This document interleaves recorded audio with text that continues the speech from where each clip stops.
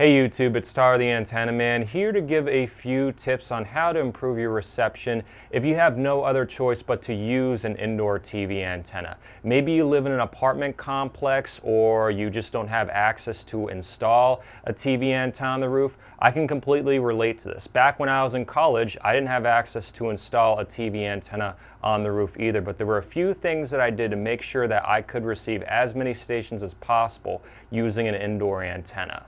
The first step I have, and probably the most important, is to make sure you're using a decent indoor antenna model. I see too many people with this model, and I'm sure many of you are tired of me saying it in all my videos. Don't buy this model. It's junk. It does not work well. I've tested alongside other indoor antenna models that were able to pick up TV stations when this one couldn't. So if you have this model, I'd recommend replacing with either the ClearStream 2 Max or Mohu Supreme Pro. The Mohu Supreme Pro model would probably be best for those of you that are looking for a low profile indoor antenna. It works pretty well, but keep in mind the ClearStream 2 Max works a little bit better, but the ClearStream 2 Max can't really be hung on the wall because it's a little bit bigger, although it performs a little bit better. You can find the links to both of these antenna models in the description of this video.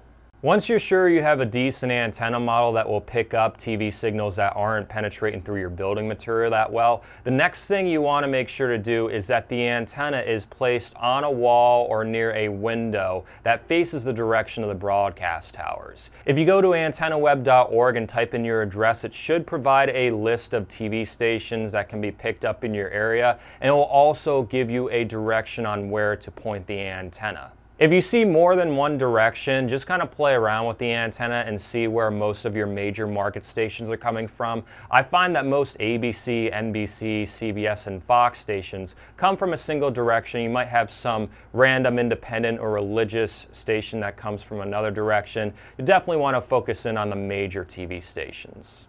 Now don't freak out if you don't see all of your favorite TV channels on the antennaweb.org list. It tends to underestimate the amount of TV channels that can be received. Just kind of use as a reference for the direction of the TV channels and what frequency they broadcast on. Now let's say you have a decent indoor antenna model, you have it near a wall or a window in the direction of the broadcast towers, and you have it point in the correct direction. If you're still experiencing some issues on certain TV channels, you will probably have to move the antenna around. It's very rare that one random spot you place the antenna in is going to be optimal spot for reception of all the TV signals in your area. For me, there is one specific spot, and it took me about an hour to find out where it is. One specific spot where I'm able to lock in all the TV channels in my market. So there's a good chance you'll probably have to play around with the antenna a little bit, but doing so will likely help you find the sweet spot. If you still experience reception issues, another option that might improve your TV signal is to put the antenna out the window using a flat coaxial cable. This is something I had to do firsthand a few years ago. I was trying to get the TV signals inside, but no matter where I tried placing the antenna, the building material in the house just completely destroyed the really weak TV stations about 40 miles away from me. So I just put the antenna outside the window, and the stations immediately came in because TV signals do not do a good job penetrating through building material. If you follow all these tips, there's a good chance you'll finally be able to lock in those one or two TV stations that are very problematic with the current antenna you're using, but at the very least, it will definitely improve your TV reception that you have now. If you're in the situation where you have a homeowners association that's saying you can't mount a TV antenna outside, there's actually a federal law that prohibits restrictions on outdoor antennas, even by local HOAs, as long as the antenna is less than 1 meter long.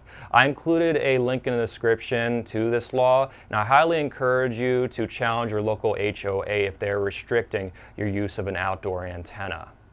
Now, if you're in the scenario where you are physically able to mount an outdoor antenna, if you've just been reluctant to do it because you want to try an indoor model first, I highly recommend doing so. TV signals don't penetrate through building material that well, and having an outdoor antenna will greatly improve your TV reception.